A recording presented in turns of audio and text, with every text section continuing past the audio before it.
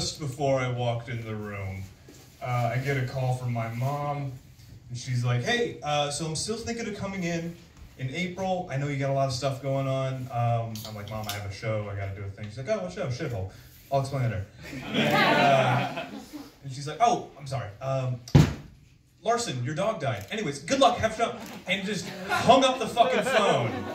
So, hey, gotta workshop that shit real quick. All right. So, I was at a sex shop recently. Just gonna crash right into that. Now, I was at a sex shop, and I was gonna buy the girlfriend something nice. I was gonna buy her a vibrator.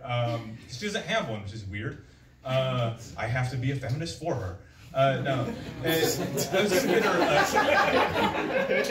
gonna get her a Hitachi. Now, if you don't know what a Hitachi is an incredibly powerful vibrator that uses a light aircraft engine to vibrate a featureless doll's head with the violence of a broken washing machine. All right. They were originally invented to buff graffiti out of cement walls. Back in the day, they ran on diesel. Now, you plug them in, it just dims the streetlights. I used the Hitachi on a woman once. Her glass eye fell out. They're and she's looking at all the selections, and she's like, I'm petite, this would kill me, so no.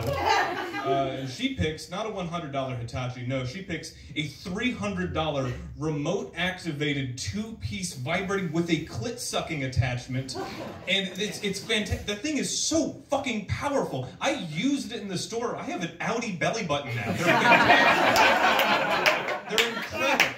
People say that porn poisons men's expectations of women. That is probably true. But women poison themselves with the fucking toys they buy, all right? If your expectation of a man starts at a 36-inch Mighty Intruder, what the fuck are you doing with your life? Unless you know a kinky pony. Like, imagine the disappointment in any woman's life when they just realize, so it's not the size of a grapefruit and doesn't have a fist on the other end? Like, Jesus Christ. And I was like, well, if she's getting something nice, maybe I'll get something nice for myself. I go over to look at the men's sex toys, and they're a far fucking cry from women's sex. Women's sex toys are like alien technology profaned by man. They're beautiful. They're like air fresheners. They're gorgeous. I look over at the men's section, and I'm like, this is just a Pringles can full of ground beef. What the fuck?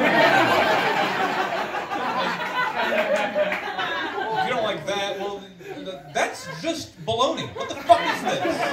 They have one that's just a little, like, Kinder egg.